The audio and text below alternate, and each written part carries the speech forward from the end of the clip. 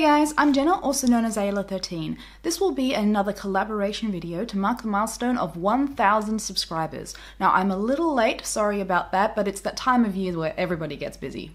Collaborating with me today is a man on the complete opposite side of the world from me, Mr. Randy Culp from Wisconsin.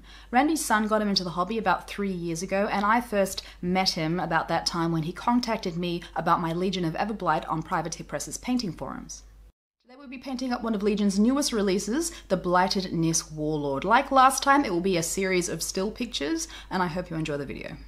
Randy started by laying down the base coats. Using P3 paints, he painted the armor with Battlefield Brown, the metal with Radiant Platinum, the swords with Quicksilver, and the hair and leather with Bootstrap Leather. He painted the cape Scorn Red, the sword handle with Bootstrap Leather, and the hilts with Radiant Platinum. My own Warlord is on a Micro Art Studio Desert Wasteland base. I painted the skin with Rakarth Flesh and washed it with Seraphim Sepia. The armor was painted with Rhinox Hide, the pants with Steel Legion Drab, and the leather straps with Mournfang Brown. The armor, pants, and leather were all washed with Agrax Earthshade. The cloth was painted with Scrag Brown, and the hair with a mix of Rucksack Tan and Mournfang Brown. Randy painted Battlefield Brown around the arm spikes, and then the spikes themselves with Jackbone. He painted the skin with a 50-50 mix of Crix Bane Highlight and Morrow White, and the pants with Hammerfall Khaki.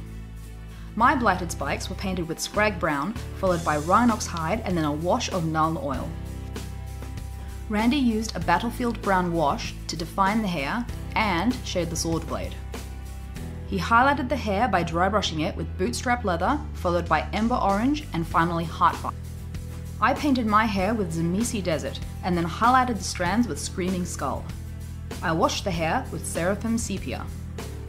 Randy highlighted the leather straps with Hammerfall Khaki, followed by a wash with Battlefield Brown.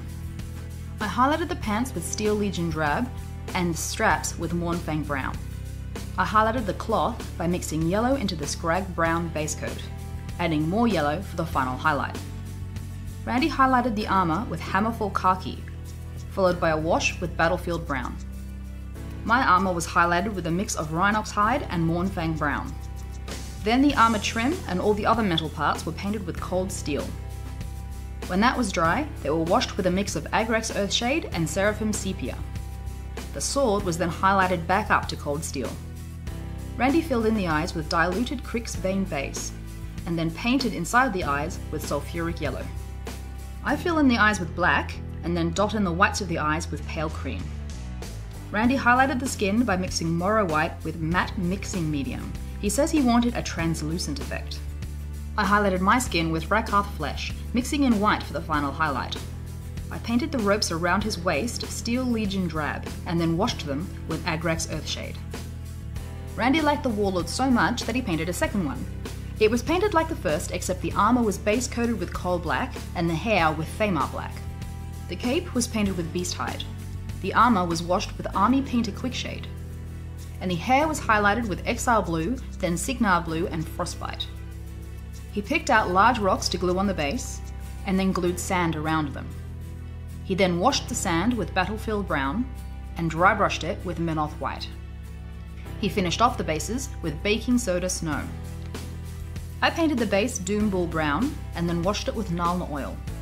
Once dry, I dry brushed it with Doom Bull Brown, Scrag Brown, Zemisi Desert, and then Screaming Skull. I painted the rims with black.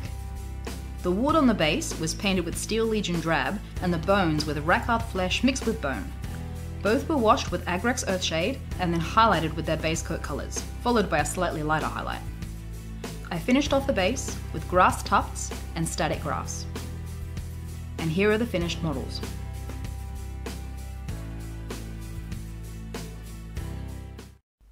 I'd like to thank Randy again for collaborating with me, and you can expect another one of these videos at about the 2,000 subscriber mark. Until then, I hope you enjoyed. If you did, please like and subscribe. I'll see you later.